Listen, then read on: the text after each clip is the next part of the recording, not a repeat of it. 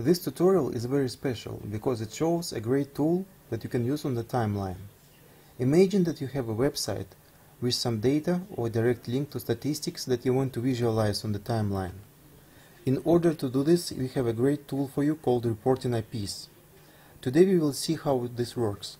I have decided to show you the result at first and then explain step by step. As you can see here on the timeline, I have two graphics and event. The blue one shows the crude oil price chart for the last 5 years. To get this data on the timeline, I created JSON file with all information on the paste bin. You can see the file here. Okay. And the green chart shows average American retail gas prices for the last 5 years. I also pulled this data off another paste bin JSON file. Okay. And we have a small event that shows minimum during this period. I want to show you how I did this, and also webmasters will see that this data is shown in real time. So I will delete both of these graphics and create them again. So I created a JSON file.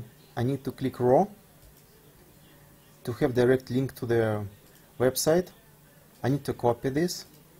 And now on the timeline, I have to click here. Then I need to click Reporting IPs, add data provider. Then I need to put name. Then paste the link from the paste bin and click Create. As usual, you can customize adding description, text, position, line color, line width and height, but I just want to show you how this works. So this is the first chart we created about crude oil prices. So for webmasters, this information will be useful in case if your information is dynamic and your website information changes from time to time. So all you need to do is to have a permanent link to your data.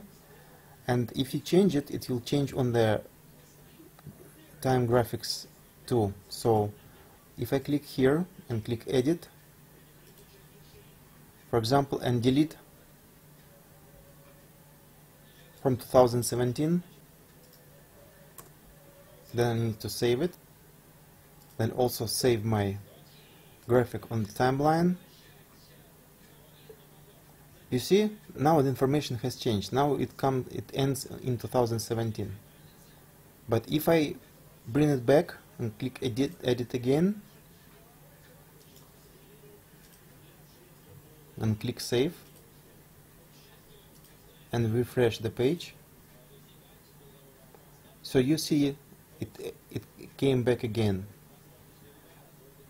So this information is being reflected on the timeline at the time of request. So let's add another graphic.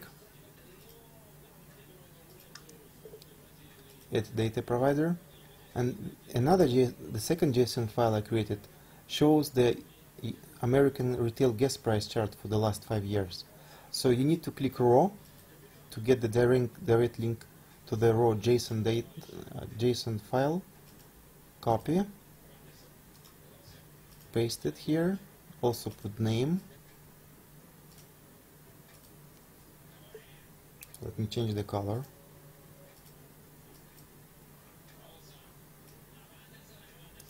Okay, so we have created two charts using JSON data from external website. Thanks for watching our tutorial.